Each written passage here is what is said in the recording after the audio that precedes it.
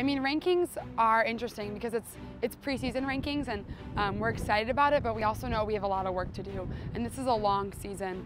We have our green and white scrimmage Saturday. We just finished 2 weeks of doubles, put in a lot of hard work. And personally, I'm very excited.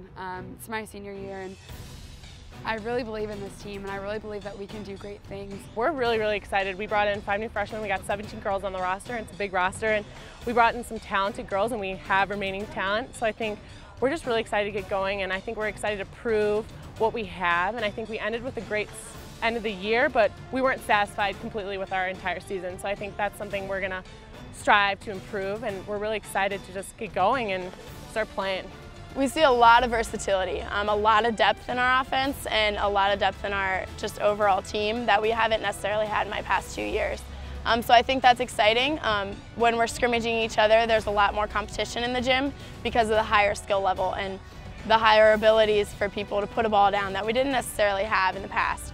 So I think regardless of who's on the floor, we're always going to have people challenging our starting lineup to be as best as they can, and that's exciting to see even just within the first 2 weeks of our preseason. Whenever you start the year, you know, it's those finer things where teams start to bring different offenses to you. How are you adapting? How quickly are you adapting? There's pieces of our game that we need to make sure that we're recognizing early.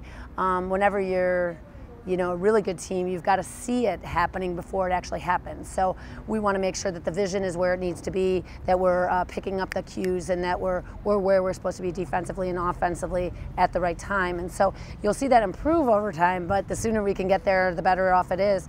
We're playing Oregon, who's rated number 8 right now in the country, but they were not the defending national champ. They were the runner-up in the national championship last year. So Oregon State, second week, big challenge. We've got to get that vision where it needs to be quickly. I'm really excited for this year. I mean, there's like nowhere really to go but up from here.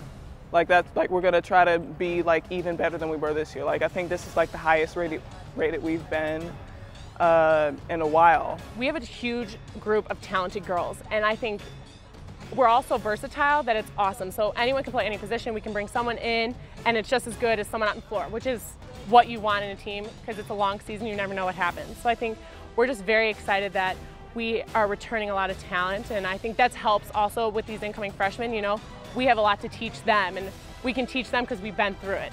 We have a long road ahead of us right now, just in preseason. We already know that. We're preparing right now. That's what we're doing. So, yeah, it's definitely a long road with the Big Ten, especially. We have those 5 or 6 top teams that you don't know what's going to happen at the end of the season. It could be any one of us, and so that's why we need to fight extra hard and get prepared right now.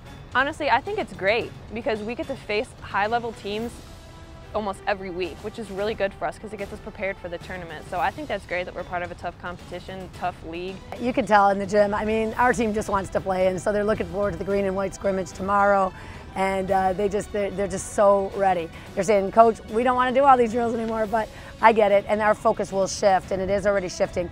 We will be leaving next week for Virginia Tech on Thursday, and it's going to be a tough tournament.